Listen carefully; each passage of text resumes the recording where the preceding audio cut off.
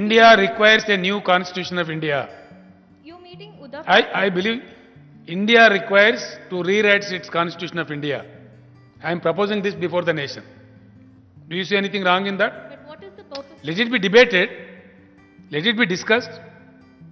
Because 75 valuable years have gone by. People's expectations are not being met. Why? So we need to make some new provisions to the Constitution of India.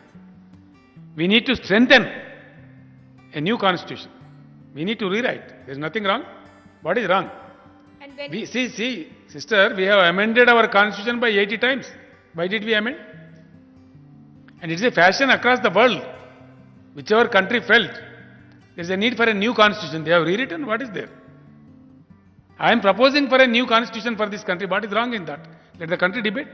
Sir, I have another question. When you are saying that new constitution అంటేనే బాగుంటుంది, సమగ్రంగా తెచ్చుకోవచ్చు. ఒక రాష్ట్ర ముఖ్యమంత్రి భారతదేశ రాజ్యాంగాన్ని పూర్తిగా మార్చేయాలి, ఒక కొత్త దిశలో మనం నడవాలి, కొత్త రాజ్యాంగం ఈ దేశానికి కావాలని ఎంత బాధ్యతారహితమైన వ్యాఖ్యలు చేసిండో వాటికి నిరసనగా ఈరోజు డాక్టర్ బిఆర్ అంబేద్కర్ గారి విగ్రహం దగ్గర బహుజన సమాజ్ పార్టీ కార్యకర్తలందరం, అదేవిధంగా రకరకాల ప్రజా సంఘాలందరం కలిసి నిరసన తెలిపి ఇక్కడికి రావడం జరిగింది.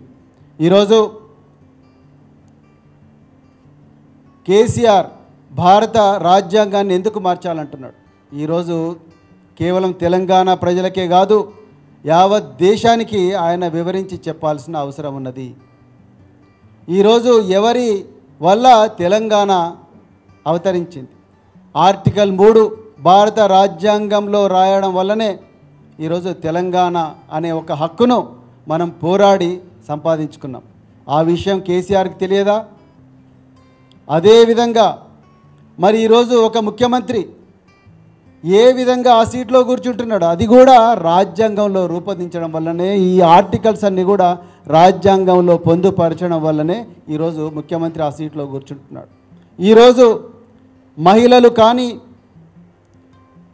బీసీలు కానీ, ఎస్సీలు కానీ, ఎస్టీలు కానీ, మైనారిటీలు కానీ, ఇంకెంతోమంది పేదలు కులాలకు, మతాలకు, ఆర్థిక అర్హతలకు అతీతంగా ఈరోజు చట్టసభల్లో కూర్చుంటున్నారంటే, అదేవిధంగా మరి ఐఏఎస్ ఆఫీసర్లు అవుతున్నారంటే, ఐపీఎస్ ఆఫీసర్లు అవుతున్నారంటే, డాక్టర్లు అవుతున్నారంటే, ఇంజనీర్లు అవుతున్నారంటే, సైంటిస్టులు అవుతున్నారంటే ఇది కేవలం రాజ్యాంగం ఇచ్చిన ఫలమే.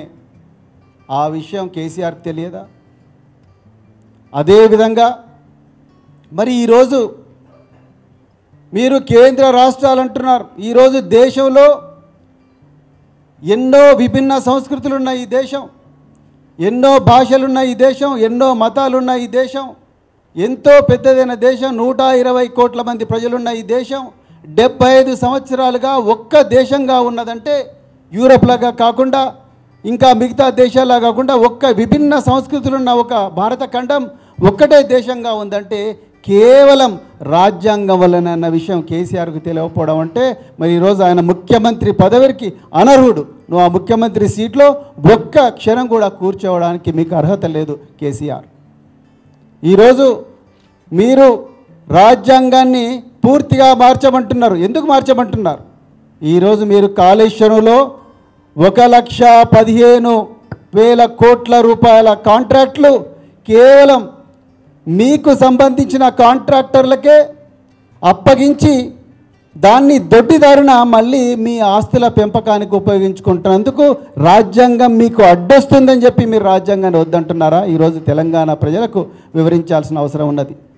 మీ కళ్ళ కిందనే మీరు ఏ నీటిపారుదల శాఖకు మంత్రిగా ఉన్నారో ఆ నీటిపారుదల శాఖలోనే ఒక ఐఏఎస్ ఆఫీసర్ తన ఇంట్లో జరిగిన వివాహానికి ఒక contractor, mega engineering infrastructures limited అనే కాంట్రాక్టర్ ఏకంగా 50 లక్షల రూపాయల ఇంట్లో ఉండే ఒక కార్యక్రమానికి ఇస్తున్నాడంటే, మరి కాళేశ్వరంలో ఎన్నో ప్యాకేజీలు దక్కించుకున్న ఈ సంస్థ ఒక ఐఏఎస్ ఆఫీసర్ ఇంట్లో ఒక జరిగిన మీ ఏ నీటిపారుదల శాఖ ఉందో ఆ నీటిపారుదల శాఖలో లక్షల కోట్ల రూపాయల కాంట్రాక్టులు ఉన్న నీటిపారుదల శాఖలో ఉన్న ఒక ఆఫీసర్ ఇంట్లో ఒక కార్యక్రమానికి ఆ కంపెనీలు స్పాన్సర్ చేస్తున్నాయంటే ఈ విషయాలు దేశ ప్రజలకు తెలియకూడదనా? మీరు రాజ్యాంగాన్ని మరి రద్దు చేయమంటున్నారు.